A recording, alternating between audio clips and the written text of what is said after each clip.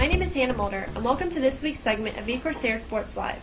On this webcast, we'll be reviewing the volleyball team's success on the matches they have played, and we'll be talking about the baseball showcase in Lakeland, Florida this past weekend.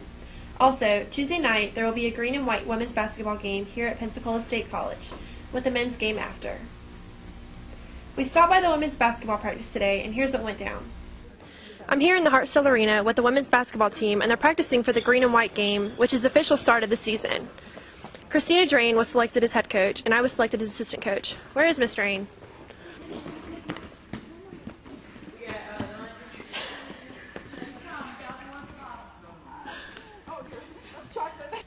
Okay, so what do you guys think about the green and white game? What's your opinion on it?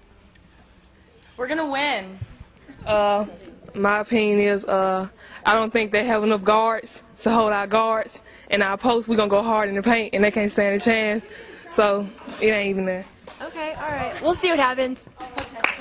Thank you, guys. The baseball team traveled to Lakeland, Florida this past weekend for the Sophomore All-Star Weekend Showcase. The games were between the Panhandle Conference and the Southern Conference.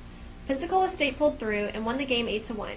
50 to 75 scouts attended, such as Pro, Division I and II, and the National Association of Intercollegiate Athletics. Great job, guys. The ladies volleyball team is now 7-3 this season, with a win this past weekend against Andrew College. The ladies are doing extremely well. Kiara Gay and Hannah Nichols are leading the team in kills, Emily Guidry is leading the team in hitting percentage, and Katie Free is leading the team in digs. Great job, ladies. That wraps up this week's segment of VCorsair Sports Live. Good luck to our volleyball team as they continue the season, and another good luck to the baseball team as they start fall ball. See you at the green and white game. Go White Team.